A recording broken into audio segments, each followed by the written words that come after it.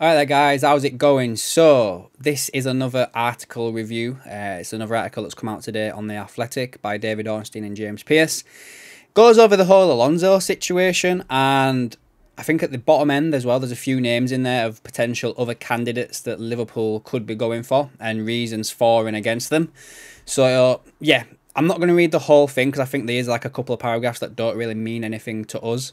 In relation to what's going on with Alonso. But I think there's a few things in here that kind of... It's like a timeline of events that's happened surrounding the whole Alonso to Liverpool thing. And I think it's interesting just to touch on them. So, yeah. So the article is titled, What Happened with Liverpool and Xabi Alonso and Where Does the Club Look Now?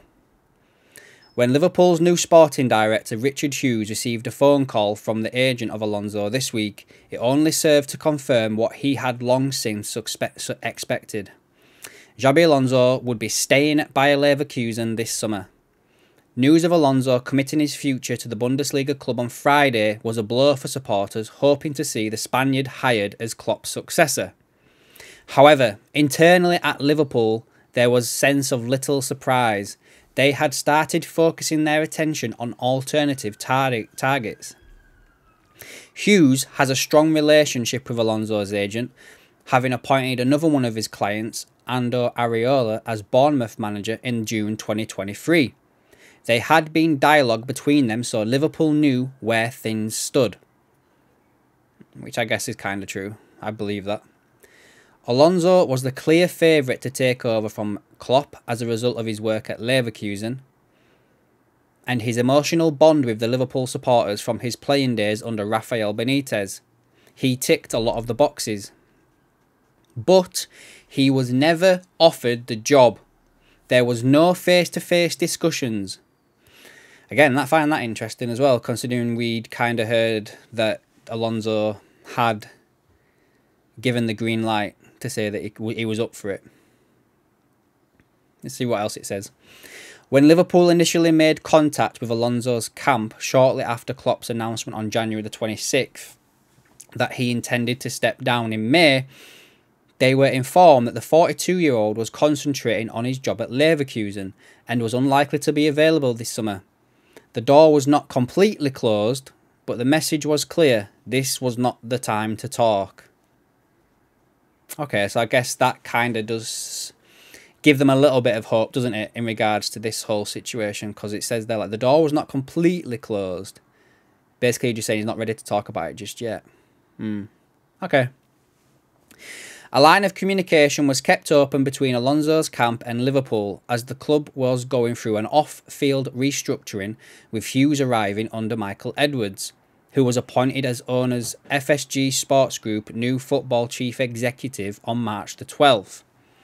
Liverpool wanted their leadership team in place before trying to take things any further with Alonso. Touches on Bayern Munich here, we don't need to talk about that. As for Liverpool, Edwards and Hughes wanted to be sure that their intelligence that Alonso would be remaining at Leverkusen was correct. They were keen to know if it would be worth meeting with him to gauge his thoughts around the Liverpool project, but ultimately, despite suggestions in Germany that a summit with Liverpool was planned for the international break, it never happened. Okay, then again, that makes sense. It fell to Bayern's honorary president Uli Hoeneß to offer the first public indication on Thursday that the game was up. And then it just goes on to the quotes that we already know that Uli Hoeneß made. I'll go over them again. It would be difficult, if not probably impossible, to appoint Alonso. He's more inclined to stay at Bayer Leverkusen in view of their current successes because he would not want to leave them behind. Let's say if he had another 2 or 3 years of success, it would probably be easier to bring him out of there, which is true. So why has Alonso... No, we don't need to touch on why he decided to stay. It doesn't really make any difference to us. There's his quotes that we already know about.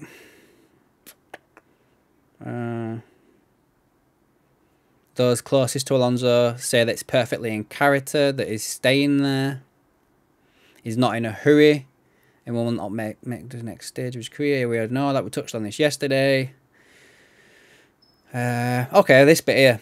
There was a school of thought among some staff at Liverpool that if Leverkusen won the Bundesliga, Alonso might decide he could not top that and move on. But the club were never given any false hope by his camp. Yep. I guess I believe that. And then it touches on Klopp's comments yesterday where he kind of said that he understood and could relate to the decision that Alonso made.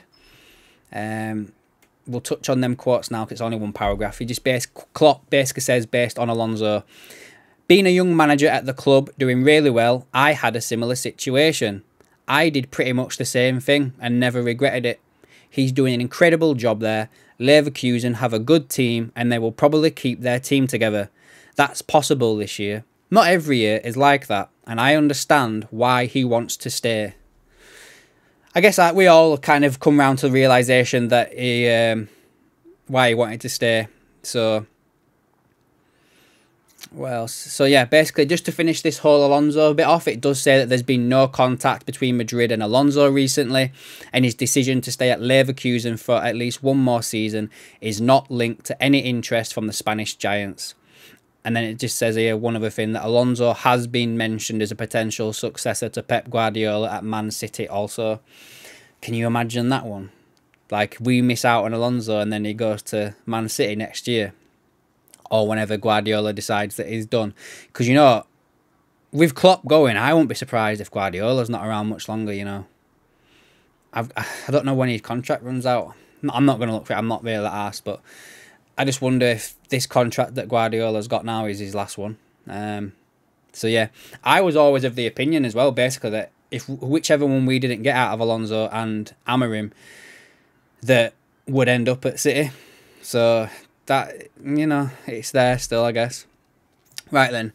So this next bit, guys, is all about where do Liverpool turn next. And there's some new names in here that I've not heard being spoken about around Liverpool. Right. Senior Anfield figures insist it was never a case of the job simply being Alonso's if he wanted it. They had kept an open mind and wanted to conduct a rigorous process to assess the merits of a host of candidates. That started when Klopp informed the owners of his plans in November and was then stepped up after the manager's public announcement 2 months later. Skip forward a little bit. Klopp talking about Alonso. Liverpool are now in the process of drawing up a shortlist. Sporting's Ruben Amorim is under serious consideration. The 39-year-old is highly regarded, having ended Sporting's 19-year wait for the Portuguese title, and fits FSG's profile of what they value in managers.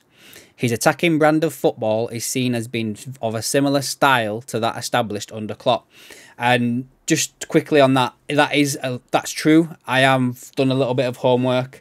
I am going to be doing a Amorim tactics video, very similar to what I did with Alonso and when we did the change with Trent's position for Liverpool. It's not going to be like stats heavy. It's just going to be like basic, like this is how they line up, this is how they play a little bit. But yeah, I've got a bit of homework done for that, so that should be out by tomorrow.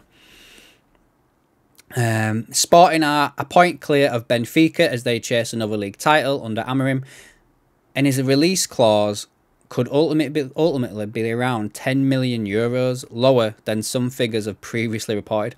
Again, that's another figure that we've heard again.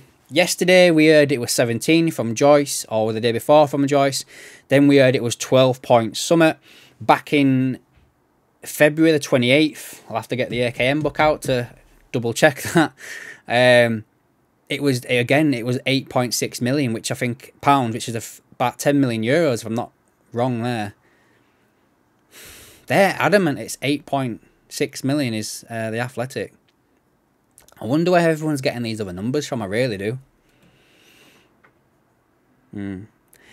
Brighton manager Roberto De Zerbi and German boss Julian Nagelsmann, who both scored well on Liverpool's initial data research, have been discussed. De Zerbi's side have not consistently hit the heights of last season, but there is an appreciation that he lost 2 best players with the sales of McAllister and Caicedo last summer. However, his outspoken nature and confrontational approach to player recruitment could count against him. Oh, yeah, if he's like that, I don't think that FSG would like him being at the club. Nagelsmann, who is coaching Germany at this summer's European Championships, has been out of club football since being sacked by Bayern Munich in March last year. Simone Inzaghi at Inter is regarded as an outsider. The Serie A club do not want to lose him, and not being able to speak English would be an issue if he moved to the Premier League. So I guess that rules him out then. Thiago Motta, who has overachieved at Bologna, has been discussed, although he has been linked with a move to Juventus. I probably reckon he'd probably go there over us, wouldn't he? Lille manager Paulo Fonseca, who is out of contract in the summer, is well regarded, and Thomas Tuchel is still available. The German has pedigree, having won the Champions League at Chelsea, Bundesliga and League earned titles, although appointing another big name and strong-minded character to follow Klopp would provide its own challenges. So yeah, that'll rule him out as well, wouldn't it? They don't want someone that's going to come in and try and, this is how I want to do it type thing. Because I think that's why Edwards left in the beginning. You know, when Klopp started winning things and titles, and yeah, that ain't happening. Thomas Frank has had his admirers, courtesy of his work at Brentford, whose style of play under the Dane has similarities to Klopp's Liverpool under Klopp. Klopp's Liverpool under Klopp. That's a bit of a Klopp's Liverpool. That's a bit weird, isn't it? Although moving to Anfield would represent a major step up. Yeah, he's not in my way of thinking at all. With 2 trophies still to play for during the run-in, Liverpool are unlikely to make any official appointment before the curtain comes down on Klopp's reign. They are wary of causing upheaval to another club during such a pivotal period. Yeah, I get that. Behind the scenes, Hughes will know that the clock is ticking as he helps shape the future direction. Didn't think he was working till June the 1st, guys, was he? For now, that future does not involve Alonso. So there you go, guys. That is the article. Seems like Amorim is the out-and-out favourite. The touch on a few other names there. Just to go over that again, Amorim's number 1 for me. De Zerbi, wouldn't want him, but if he came in, I would support him. Nagelsmann, a few years ago, I did think that he would be a good replacement for Klopp, but I think it looks like he's either going to go back to Munich or stay on as the German manager. I guess it depends how they do in the Euros. Simone Inzaghi doesn't speak English, so that's a no starter. Thiago Motta, I reckon he'll be at Juve if he goes anywhere. Paulo Fonseca, I've not really heard about him. Don't know how Lille are doing, so that may be someone that I look into. So considering he's definitely out of the contract in the summer. And Tuchel's a no-go as well, and as is Thomas Frank. So, yeah, I reckon, again, guys, that this is probably Amorim's to lose. So, let's wait and see what happens, guys. But as they say there, it doesn't look likely that we will see any sort of progress on this until the back end of the season. So, right then, guys, that's that article reviewed for you. Let me know down in the comments below what you think on all of that. And the next video I do should be the Ruben Amorim tactics video. So I hope you find that interesting as well. Right then, guys, have a good weekend, and I'll see you in the next one.